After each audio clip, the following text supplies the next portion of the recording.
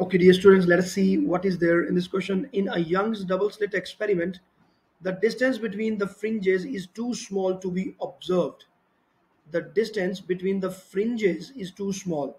So if we are talking about the fringe spacing, so fringe spacing is lambda capital D divided by small d. So this is really very small, they say. And Young's double slit experiment. So my dear student, those who are not aware of what is Young's double slit experiment, this is the interference experiment with two slits. That's it. And that is already given in the books and you have also studied it. So it's nothing new. You have already done it. Like the interference pattern due to two parallel rectangular slits. That is called Young's double slit experiment. It is also written as YDSE also sometimes. So what change would increase the distance between the fringes? So you want this to increase. Definitely either the D will decrease, wavelength can increase, or the capital D can increase. Let us see, increase the frequency of the light.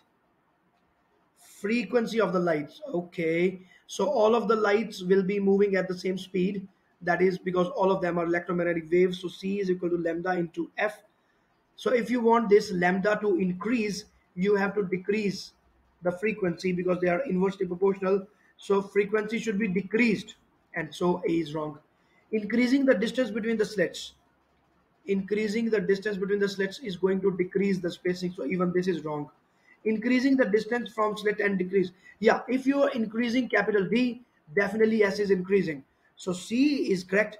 Increasing the distance between the light source and the slits, well, this doesn't make any sense because we are not talking about the distances before the slit. We are only concerned with the distances after the slits up to the screen. So that is the only thing that we are concerned with, not the previous one.